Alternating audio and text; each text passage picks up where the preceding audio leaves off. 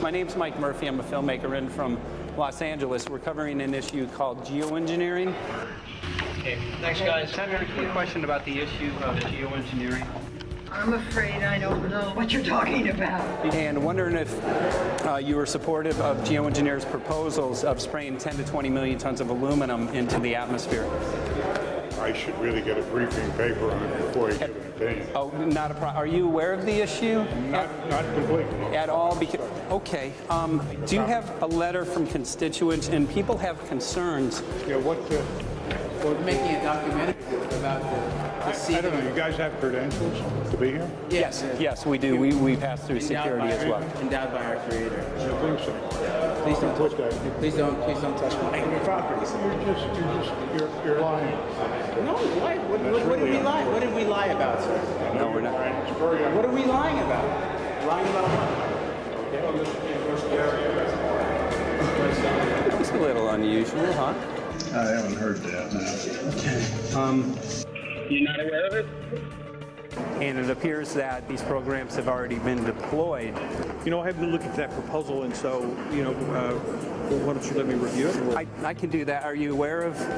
Actually, I'm going to go. Yeah. Let me go ahead and get that. I will take a look at this, and I will act accordingly. General,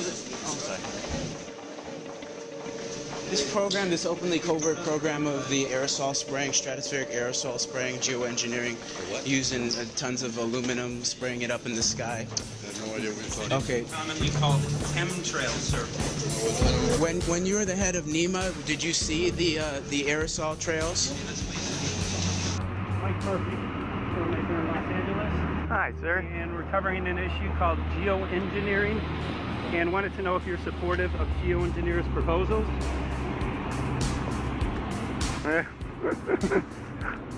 Congressman? Hey, Congressman. I'm wondering if you're supportive of geoengineers' proposals, which is dumping 10 to 20 million tons of aluminum into the atmosphere. Pardon? Okay. You make an appointment to my office.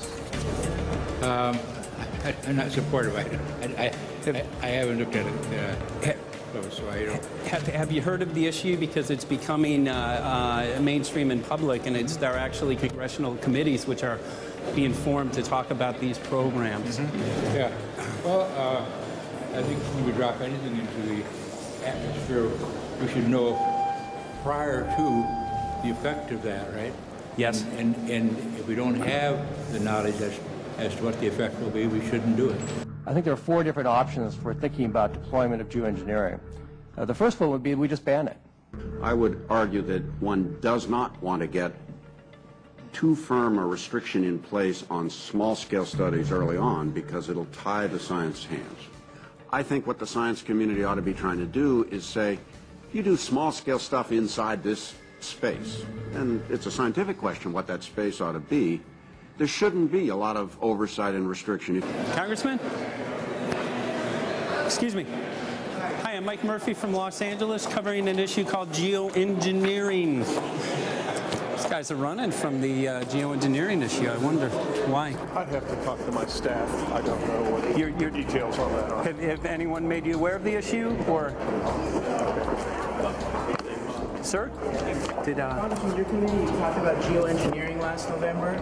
Are you in support of those proposals? I'd love to give you a paper. Which? Geoengineering? You know nothing about the geoengineering issue? Never heard of it. They call it geoengineering, but... yeah, I never heard of it. It's nothing I've ever heard anything about. When we looked up in the air today outside D.C., we saw this stuff going on. Quickly, have you heard of geoengineering?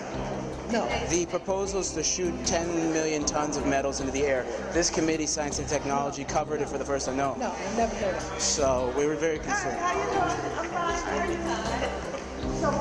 We spoke with Congresswoman Watson's office, and her press secretary, Ms. White, was familiar with Representative Kucinich's Space Preservation Act, which mentioned chemtrails and the weaponization of the atmosphere in space, and then it was pressured to be taken off the bill.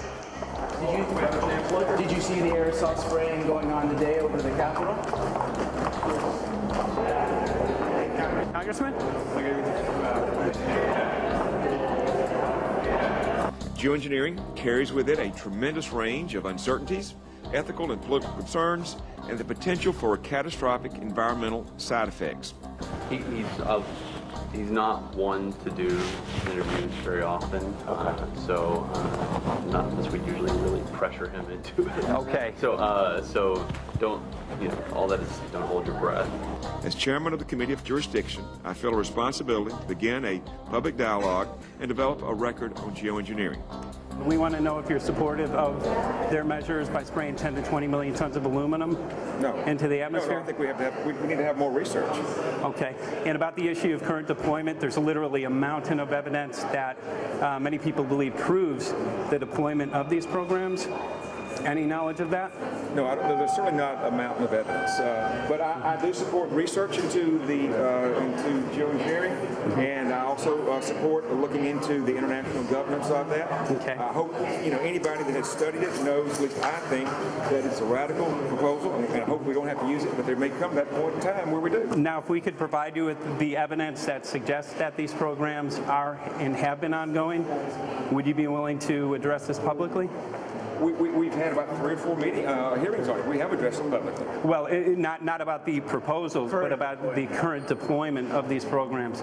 Citizens. I don't support the current deployment. I think we need to have more research, and they have consequences that go beyond one nation. And so I think that there needs to be governance to that. Governance is not simply an issue of deployment, but governance before deployment in terms particularly of large-scale scientific fieldwork.